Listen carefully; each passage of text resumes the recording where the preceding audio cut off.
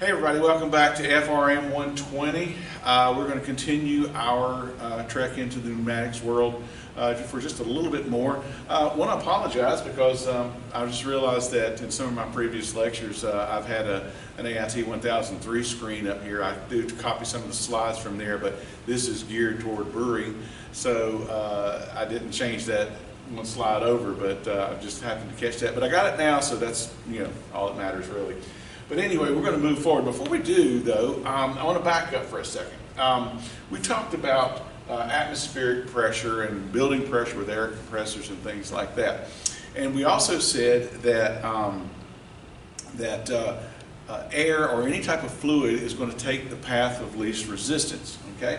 So what I've shown here, and a lot of students, this really helps them get their head around atmospheric pressure and its impact on us and things like that. As I stand here with you right now, the atmospheric pressure against my body is 14.7 pounds per square inch of my body's surface area. That's what I'm feeling right now, okay?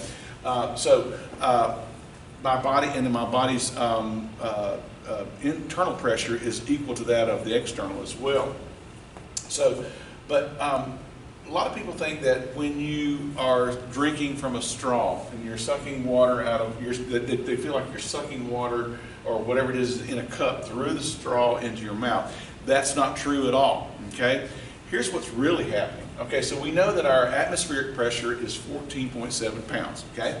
And that's the amount of pressure that's being applied to the top of this water surface right here. Just like I was talking about the pressure against my body's square, the surface area of my body, okay? Well, the same pressure, it's the exact same pressure is being exerted on this amount of liquid in our cup here.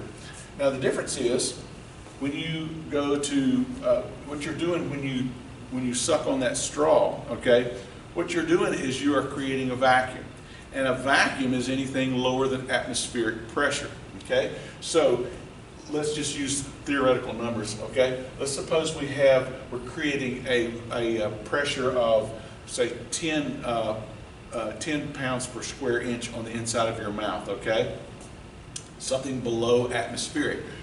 Remember we said it's going to follow the path of least resistance, okay? Well, if I've got atmospheric pressure at 14.7 and I've got something less than that, it's going to follow the path of least resistance and go to that smaller or lesser pressure, okay?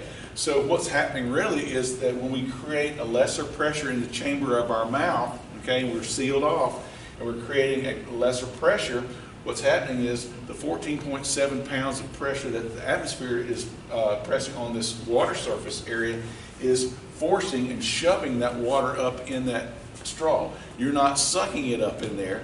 The atmospheric pressure is greater than what's in your mouth, and it is actually shoving the water up in through that straw into your mouth.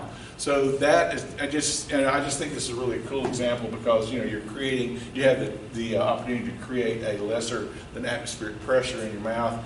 And again, everybody thinks, oh, I'm sucking that fluid right through the straw.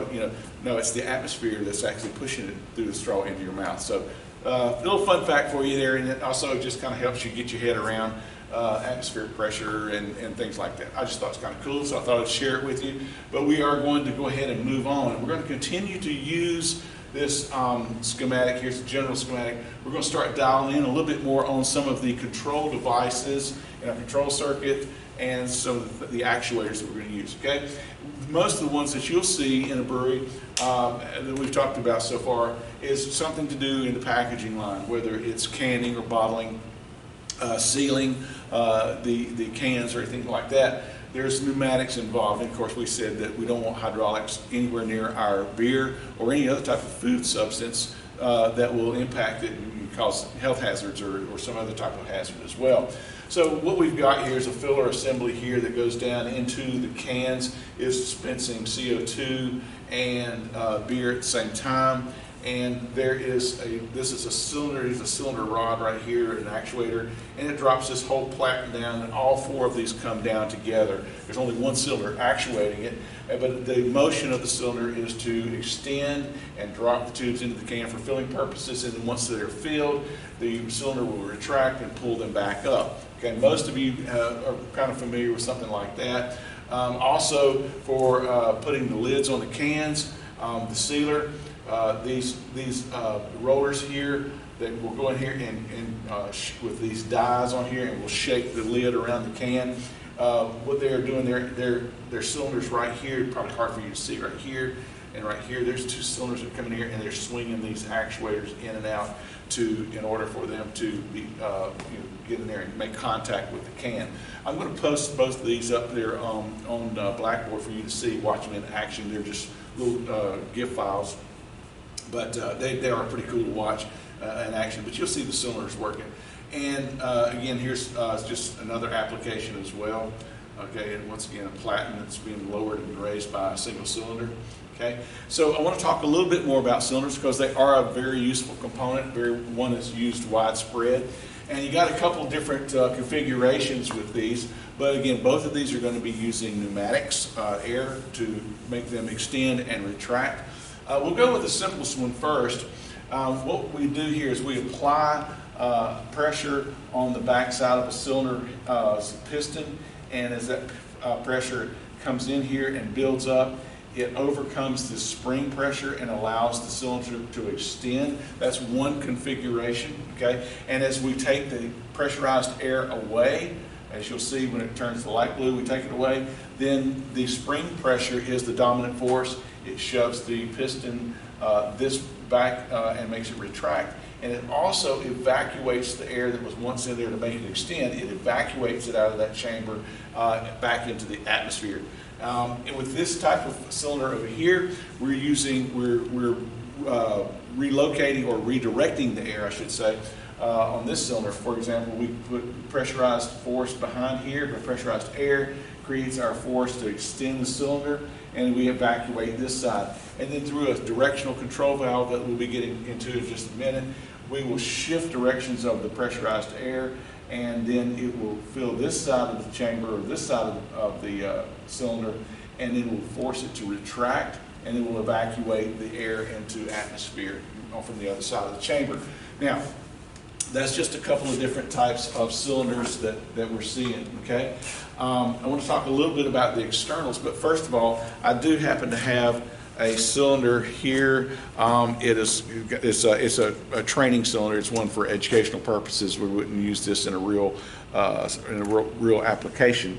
But basically, this cylinder here, I think you can see it here on the camera here. You've got a piston right here that separates one side of the chamber or one side of the barrel from the other, okay? And there are two seals right here, and our air would enter in this side. It would fill up to a pressure to overcome the friction of the seals on the barrel. I can press it and make it just a little bit of friction. And so what we do is we apply air pressure to this side, and then it forces the cylinder to go and retract in that way. Now, here's the exhaust port. This is where the air from this side of the chamber exhausts out into the atmosphere.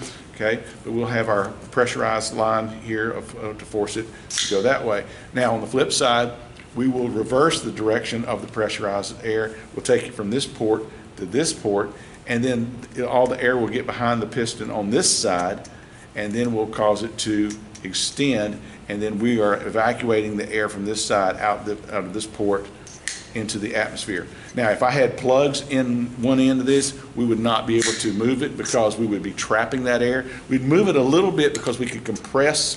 I'll move it this way. We could move it this way and compress it because, as we said, the air will compress unlike fluid. Now, if this were full of hydraulic fluid, I could not budge it, and we had this plugged off, I could not budge it at all, would not be able to, because I could not compress the fluid. However, with air or a gas, we can. I'd be able to compress it to a certain point, and finally it would stall out because I wouldn't have enough force in my hand to push it, and it would probably kind of kick back on me because it naturally wants to expand so that it can continue with that chaotic movement of the air molecules.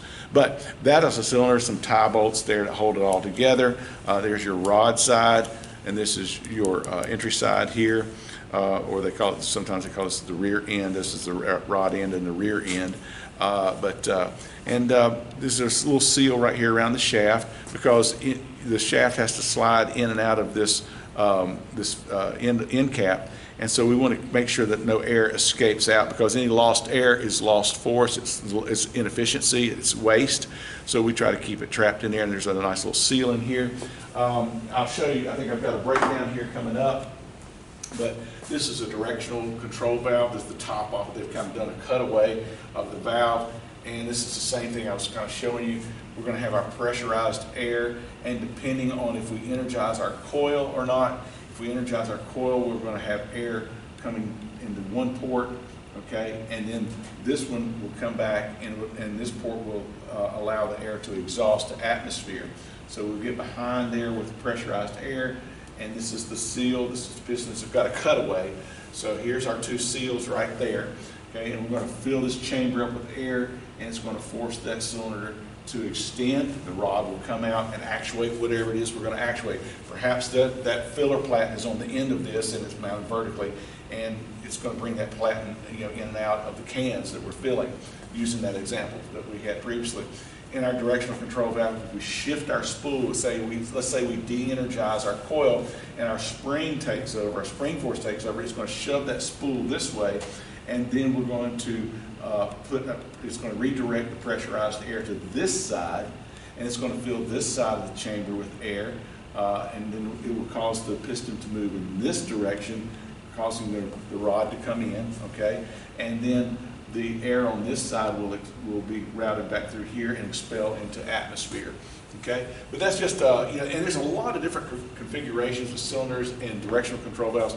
I don't want to, like I said, I'm not trying to make you into fluid power specialist in this class. I'm just giving you enough information and kind of getting you familiar so that you can read a schematic, understand what the component does on a general level. You won't be taking cylinders apart. You won't be taking valves apart. You'll be replacing them, but you need to know how they work, okay? So anyway, moving forward, this is a little bit bigger one. This is actually a hydraulic cylinder. It's got a little bit more seals in it. But again, here, the main point is that you got a piston here with a chamber on one side of the piston and a chamber on the other side. Now, this chamber has more surface area for the air to get behind the piston. This has less surface area on the piston side because part of it's taken up with the rod itself. So we're going to have more force on the extend side than we are on the retract side, because there's not as much surface area for the air to work against on the piston. So if we have 100 pounds of pressure and we multiply it by the surface area of our piston, and we're not going to go into the math on that one, but if we got it, we would take that force, multiply it by the surface area, and that's the amount of force that it can exert. Well, if we take that same, say, 100 pounds of pressure, we put it on here, our surface area is less, so our pressure times a lesser surface area is going to give us a lesser force. So the lesser force on the retract side, it's going to be less than it is on the extend side. So my point in this whole diagram here, or image, is we've got seals. We also have an end seal. This is the rod seal right here that keeps it from air expelling, and it also keeps air from coming back in. And air has contaminants that get trapped inside, and it can start to wear out. Grit and dirt and things like that can get in there and start wearing seals out over time. So we keep this sealed up for a couple of reasons. For those two reasons that they serve. And you got some guides here that keep the load of the cylinder nice and linear, and so that as it extends out here, it's not kind of flapping like this, wearing this seal out. These Teflon guides right here, or hard plastic guides, will kind of guide it out there and make sure it stays centered in the seal right there, so we don't get excessive wear once it gets out there and starts to extend like that. But that's just a breakdown, just to kind of show you what's on the inside. Again, some more. We have the port that we port air into. These here, depending on which direction our valve is, whether this is pressurized and this is exhaust, or whether this is pressurized and this is exhaust, will determine which way our directional valve is porting the air. Again, this is the piston, the rod side here, okay, and we've got two different chambers there. But this is just a breakdown of stuff so that a lot of you may not have ever had the opportunity to take a cylinder apart or see one in action, or maybe seen one in action, but now you know kind of how it works. Okay, so I want to go back to some of our drawings here. Again, we said that this is our symbol here for a solenoid coil. Okay, that pulls that spool that's right here. It will physically pull it into this magnetic field, and it will shift that valve. So right now, as it stands, what we're doing is we're applying 24 volts. Okay, and we're allowing our pressurized air, giving it a path through the spool, pass through that spool and on the back side of this piston of our cylinder. And as our pressure builds, the pressure starts to build and overcomes this spring pressure. Okay, we talked about springs. Notice these two springs look very similar in their drawing. So we get enough pressure behind there, and it extends that cylinder. Meanwhile, we're evacuating this side of the piston into atmosphere. Now, sometimes it just in a spring actuated cylinder, we just evacuate it to the atmosphere. Sometimes we route it through a valve, but in this case, we're just evacuating it into the atmosphere. Okay, so when we take our 24 volts off, our spool shifts, and now we have a different path through the spool. We've blocked off our pressurized air, so we're no longer pressurizing this side of our piston. Okay, so we block that air off. Now the spring pressure can take over, and because we've given it the air a place to evacuate, which is in the atmosphere through the exhaust, we go through that little muffler we talked about. So the spring pressure starts to push this air back out. Okay, so that is a spring actuated cylinder, SA, spring actuated cylinder that we've got that's being run by our valve. Okay, so the other type is one that is not spring actuated. In other words, we make it go the two different directions by changing the ports that the air pressure hits. Okay, and going through here, I'll step you through it. So we've got pressurized supply air. Okay, we're coming through our valve, and this is the non-energized. So we're allowing, just as it sits, the air will naturally port into here to this side of the piston and want to make it extend. And as it extends, we're giving a pathway for the air trapped on this side of the piston to escape out through this side of this port of the spool, and then exhaust into atmosphere. Now, when we shift our valve, okay, when we shift that valve, we energize our coil and we move a new set of arrows in for our drawing. But what we're doing is we're moving a different pathway for the air to take. So instead of going to this side, we're going to pressurize this side, okay, and we're going to get on the back side of that piston, and we're going to pressure it, build pressure, and it's going to force the rod in this direction to retract. That air will expel through this port, or through this lane of the spool, and then will exhaust out into the atmosphere. So you can kind of see is depending on what kind of cylinder you have is dependent upon will determine what type of directional valve that you need. Now, sometimes you can have cylinders that this is the ones that don't have any springs inside the cylinders, and you're going to need a solenoid on each end. But what you could have also is a section in the middle of your valve to where when you are not telling the cylinder to retract or extend, you're just letting it hold or sit there in place. You have a valve right here that will deadhead your pressure coming in, okay, and it has nowhere to go. There's no arrows between here and here. A port will be could be to the extend side, a B port could be to the retract side, or vice versa. It just depends on how you got it plumbed.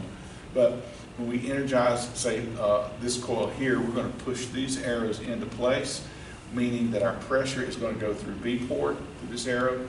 This arrow will be right here, and we'll come back through our exhaust. We de-energize it, and then it pulls these back out of the way. The spool comes back, and the spool does not allow air to go to either side while neither one of these are de-energized. Now, you'll also notice there this is a spring, so that when we're de-energized, it's also pulling the spool back. Okay, so when we energize this coil, it shifts the spool, and then, or shifts the spool this way, should you say, and then these arrows indicate the path that the air will take. So instead, now we're going to take our air pressure and we're going to port it to the A port, and this arrow will be right here, and the exhausting air will come through B port straight through out to atmosphere. But my point is and this is what one really looks like. You got it's marked A port and B port here with the pressure port. And these are two solenoids with electrical connectors up there. You connect your wires, your 24 volts or 120, what have you. But that controls whether or not these become energized. And whichever one is energized is which way the spool is going to go. And that will then determine which direction the air goes. And that will, based on your plumbing, will say whether it's going to extend or retract. But I wanted to mention this because you could very well run into this, because a lot of times the cylinder will not necessarily go up and then, or retract and then extend, but it will sometimes have to sit mid-stroke, you might say, okay? So this is the case where you might have one of those valves where it's not moving to extend or retract, you're sitting still, or we're blocking the ports off. So just a different type of valve, but the biggest thing I want you to know is that our symbols here mean that these are coils, okay? That's what these are, all right? And these have spring return, so that when we de-energize, it shoves the spool back with spring pressure. Does the same thing here. It moves it back to center position, and does the same thing here. It will move the spool with the coil, and then our spring, once we de-energize our coil, our spring will shove this back into the center position and block all the air, and the cylinder will not be moving at all. But I just want to make you aware of that. Now, there's a couple more components, and this is going to be particularly important when you are trying to control the rate at which your cylinders extend or retract. When you're putting those feed tubes down into the dispensing tubes down into the cans, speed is important because you want to get production out. You don't want them to go in there real slow, but you also don't want them to go in there real fast because you usually have a jerking motion and it jars things. And also it's just more wear and tear on your components, particularly your cylinders. So we've got a couple devices here I want to talk to you about. And these right here are called flow control devices, okay? This is the symbol for flow control. I made a bigger picture for you here so you can see it. And this is one example of what a flow control will look like. They come in all shapes and sizes depending on, again, the application of what you need it to do. But you'll see one right here and one right here, okay? And this is the way they work, okay? Now notice the arrow right here. We talked about this before. That means you get some variation, okay? You can adjust that, okay?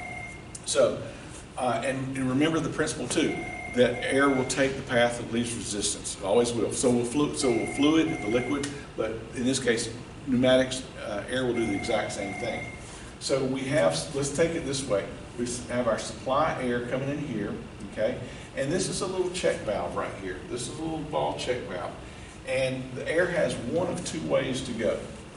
It can go through a restricted orifice, okay, a restriction, and want to back it up a little bit, okay? It can go through a restricted orifice, or it can come through and upseat this ball in this valve and go this way. It's going to go whichever way is easiest for it to go, okay? And if we have this thing really restricted down, choked down pretty tight, then our air is going to go in here and it's going to lift this ball off, and we're going to get full flow. We have unrestricted full flow. In other words, we're not controlling the flow, okay? That's the way that works. Now, I think I've got a little graphic here, okay? And this is the way this little ball works, okay? So we got our high pressure on this line right here. This will be right here, okay? And what we're doing is we're pushing this poppet off of this seat. And as it comes off the seat, we're allowing the air to flow by.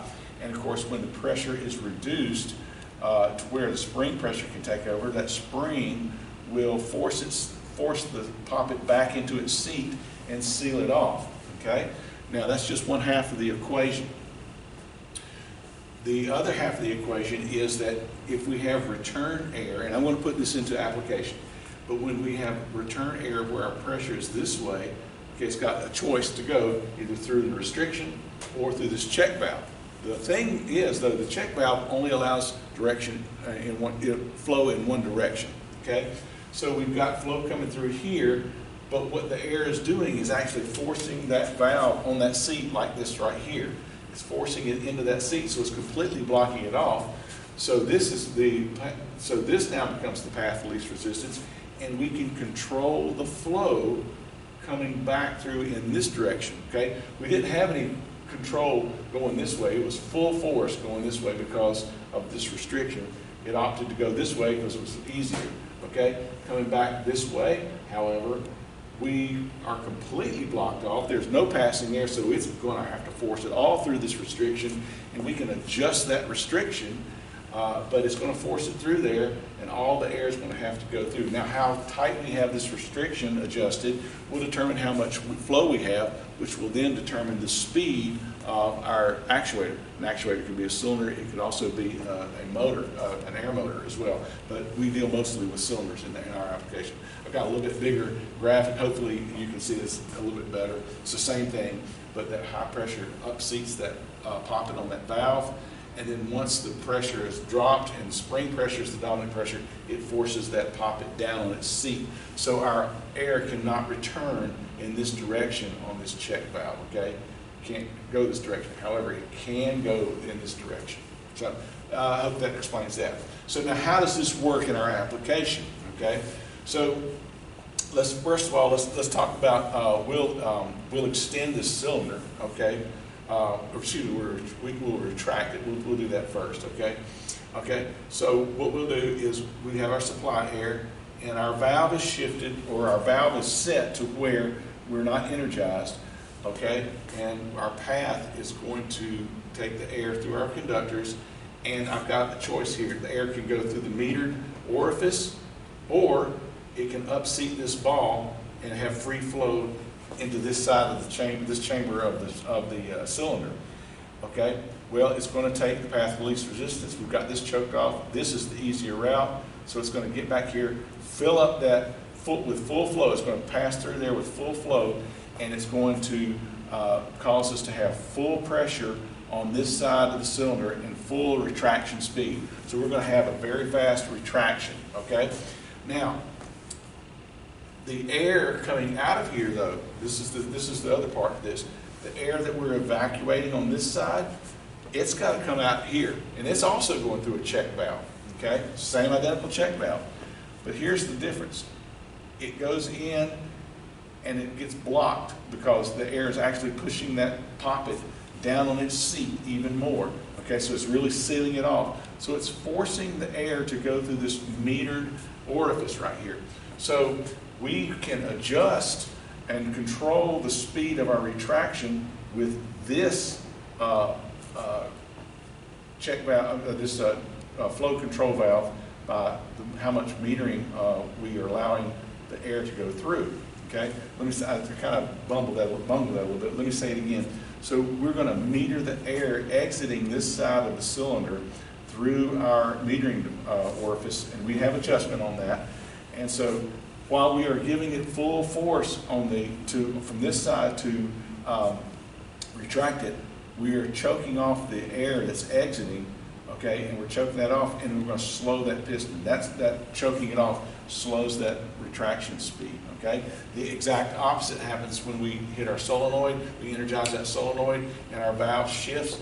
Now we have our supply air going through this arrow. Okay, these two arrows would be right here, and this arrow would then now go to this side, okay, and we've run into our orifice, or we can free flow through here. Well, the air is going to free flow into here, fill up this side of the chamber, and if we didn't have this, it would have a full speed of extension, okay? However, this air right here, just the flip side of what we talked about earlier, the air on this side is going to be forced to either go up into that ball or that poppet or the metered orifice. Well, it's sealing off. The pressure behind it is actually sealing off that poppet on that seat even tighter, so now it's forcing the air.